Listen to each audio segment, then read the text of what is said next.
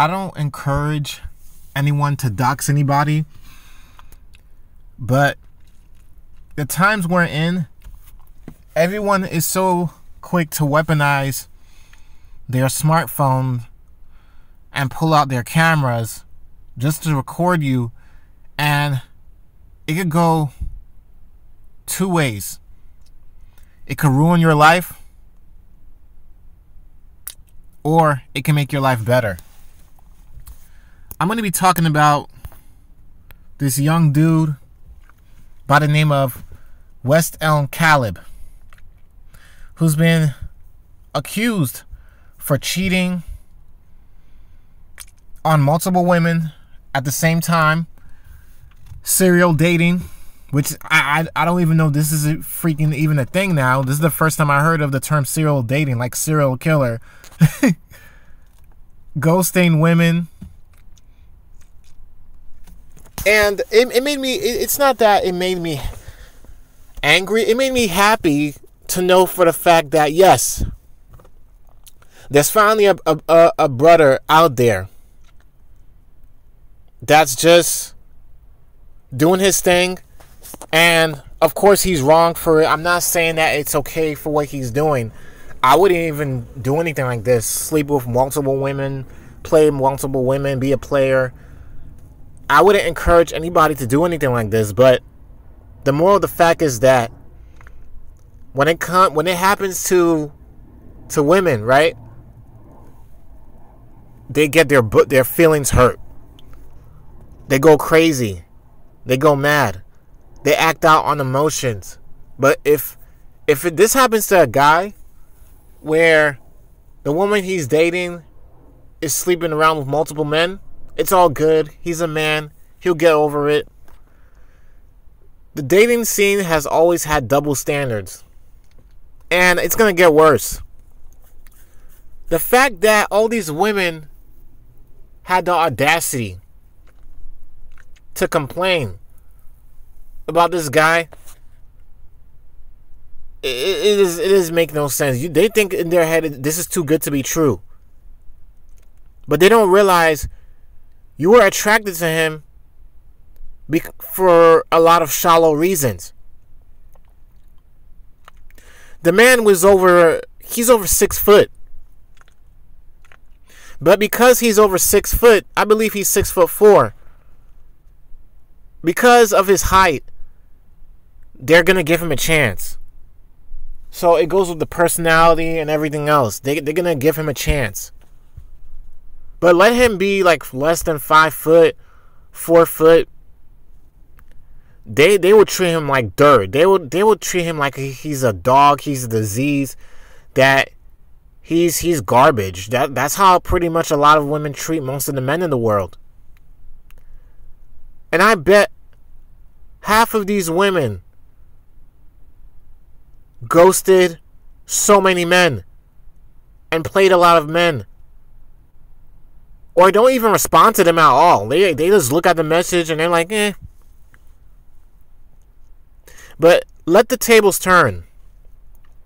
Let the tables turn against them from a guy that they liked because he's so tall. He's over 6 foot. All of a sudden, oh, even though he's really tall, he kind of looks good. Oh, he told me all these lovey-dovey stuff. He said he was going to take me to this place, that place. He said I was going to be his forever. My wife said it the other day. A lot of women thinks that they're dating this fantastic man, but most of them are looking for this amazing man. They're past 6 foot. They're dreamy. They got money. If they have the whole package, they automatically think that, oh, he's picking me, I'm the one. But they don't realize most women out there are looking for the exact same thing. So there's going to be competition.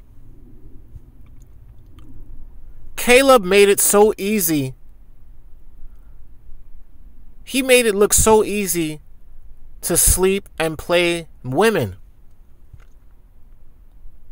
This goes to show you that the thoughts, the sluts, the whores, the attention seekers I don't feel bad for none of the women that got played. I mean, for some of them that they genuinely want something out of the relationship, I understand that. But at the same time, come on, man. Like, you have to see that this guy had red flags. You can't be angry at the player. Hate the game. Don't hate the player. Hate the game. This is the game. This is how dating has always been. The ladies of all the generations has made dating hard. It's just become harder because of technology, the access to thousands and hundreds of men making them feel like they're the world, that they're worth something, that they're a 9 out of 10, a 10 out of 10.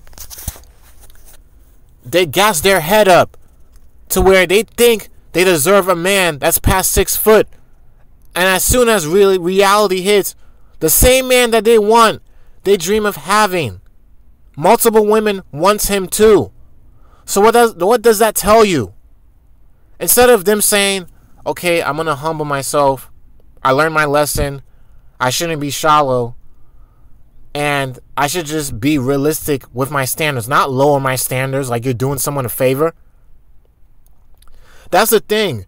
Some of these ladies feel like they're better. And they're queens. And they're not. They ain't nothing. You're turning to dust, dirt. You're going to die like everybody else. All your looks is going to fade away. It's not going to matter 40, 50, 60 years from now when you're in your 70s or 80s, when you're on your deathbed. All that stuff is not going to matter. It's just crazy how far of a society that we've gotten. Thank God something like this went viral. And I don't blame the guy for even making a comment. And these days on the internet, anybody could lie about somebody. You could lie about your grandma, your brother, your coworker, and their reputation could be ruined because of a lie. Who's to say that because the women that he didn't like got their feelings hurt, they wanted to put him on blast or get him viral? But at the same time, if the man's a player, you can't hate him. Hate yourself. There's a lack of accountability in a lot of women today. And this still shows how viral things has gotten out of hand behind this man. And I understand why a lot of MGTOW men or red pill men, they will look at this man as a hero. And I'm not surprised by something like this happening. I'm not. I just laughed. The moment I heard about this case, I was like, I'm a little late to what happened, but I laughed. It made me smile. I was happy. I was like, good. They got what they deserve. Karma. What goes around comes around. They reject all the men that's 5 foot 3, 4, 7, 6. I get it. I get it, ladies. You want a man who's a certain height. Why can't you stick with a guy that's a little taller than you or about the same height as you? Why does it even have to be about height or looks, to be exact? It is so rare to see a couple where you see a beautiful woman that's very attractive and appealing to a lot of other men, right? And she's with a guy who's average, below average to society. He's deemed ugly. He's 5'5", pretty sure. He has an average job. But because he has an amazing personality to her, and they have a lot in common, they make it work. There's something called giving people a chance. There's nothing wrong with the women who says that I'm going to wait for my knight in shining armor. Yes, you're supposed to wait. But what they're waiting for is a disaster. They're waiting for a hot mess.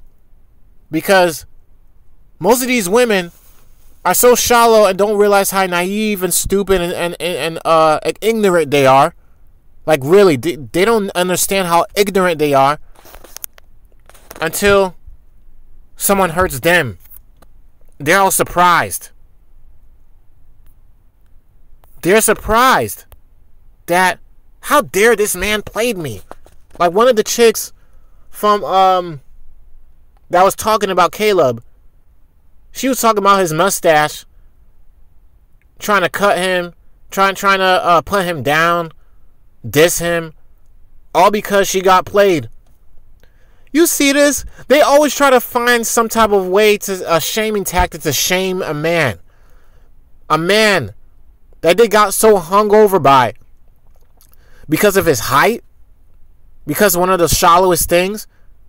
But then on a daily basis, women reject men all the time.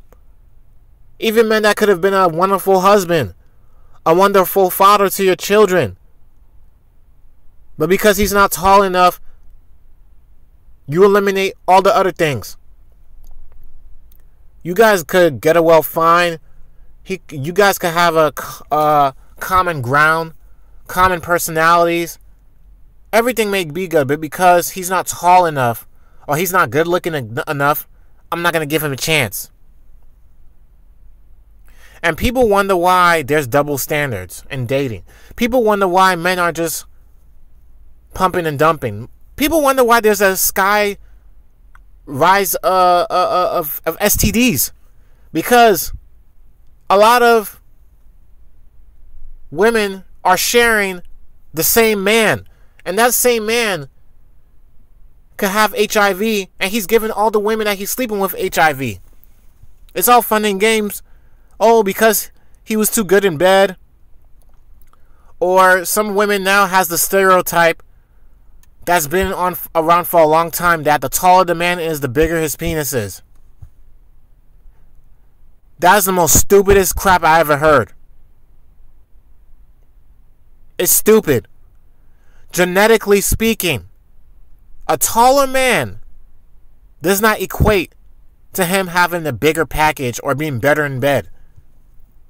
It all goes down to the experience.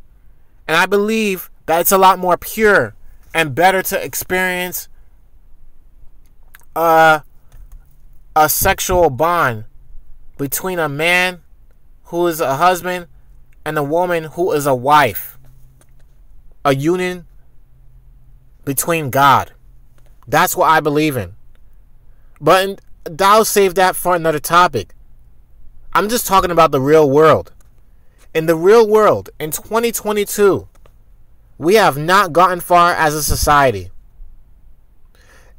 It's pathetic, sad that these women out here, a lot of them are not loyal. The average woman now will drop a man in a heartbeat, divorce him, initiate the divorce because of her feelings involved instead of God. You're more loyal to the streets than to be loyal to God and your husband. You're more loyal to college, your college degree, the money, your career, your status, more than God. You see, a lot of women today that has this type of shallow expectation, they don't realize that they're crap themselves. They're saying, some of their excuses would be, oh, because I'm a woman. What does that even mean? What does that mean? Some people don't realize that some of the things that you really want is not some of the things that you really need.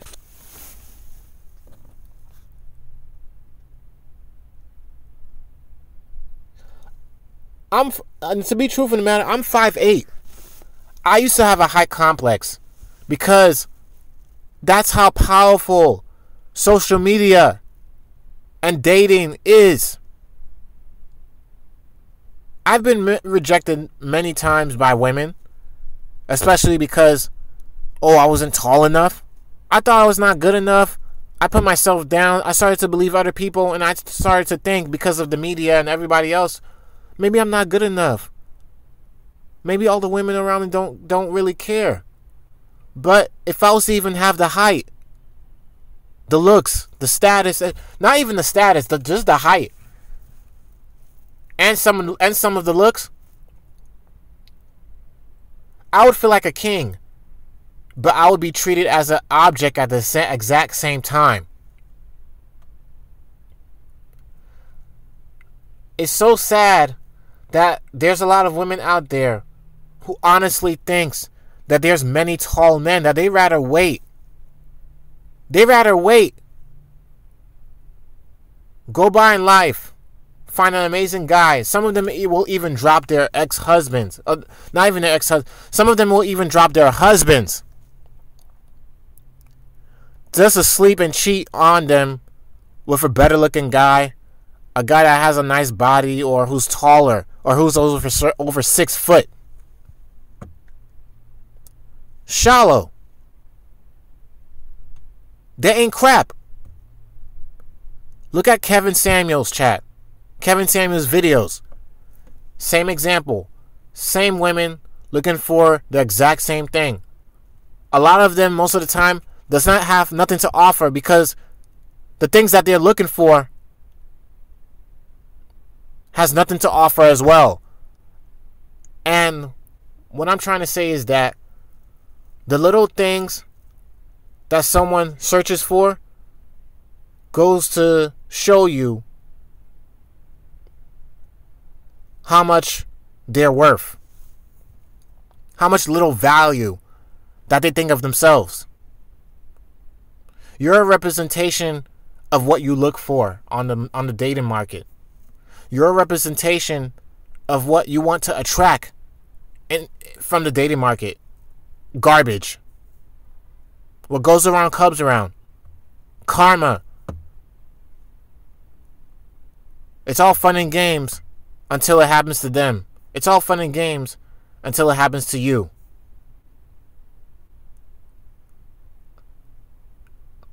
I applaud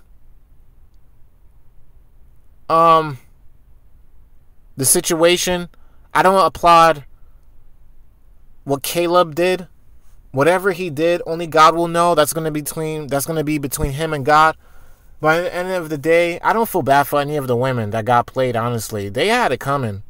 This has been going on for a long time. It just made me happy to know stuff like this is happening in the world. People need to learn their lesson and hold themselves accountable. Everyone plays a part in a relationship. It's called a relationship for a reason. No one didn't force you or stuck a gun to your head to date a tall man. And as soon as he hurts you, all of a sudden, your life is over. You want to put him on blast. Be in your freaking feelings and try to ruin his life. Like that's going to make up anything. Ladies, don't date him. Don't date this guy. What's funny is that all the women that he was playing are from New York City. And I'm actually planning to move back there soon. Since I'm originally a New York City resident. I'm from Brooklyn. It's hilarious, man. To think that this is how pathetic a lot of these women are. As soon as you got a little bit of height, that goes to show you how shallow and empathetic they are as a human being. You're shallow. That is extremely shallow. I can even look up the percentage of men that's over 6 foot in the U.S.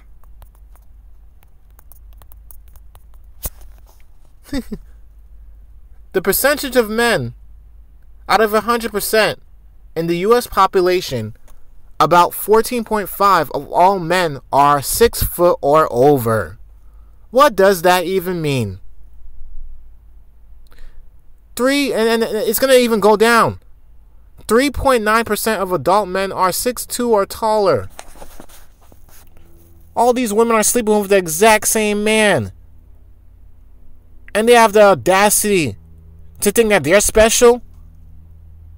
You're nothing but dirt. You're dust. You're going to die in the end of the day. We all will.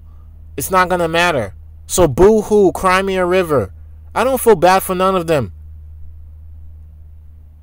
I'm happy that a situation like this happened. I'm sorry for the women that this happened to if you was expecting a marriage. But you have to be honest and real with yourself, man. Wake up and smell the coffee. If many women are going to be looking for the exact same guy, wouldn't it be smarter to look for a man that's in your bracket, that has the same common interests with you,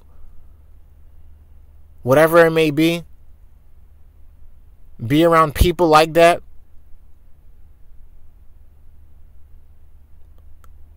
Instead of just finding a good man or a good person, they rather go for a guy and ignore all his qualities because he looks good or he's above 6 foot. So it dismisses every single thing.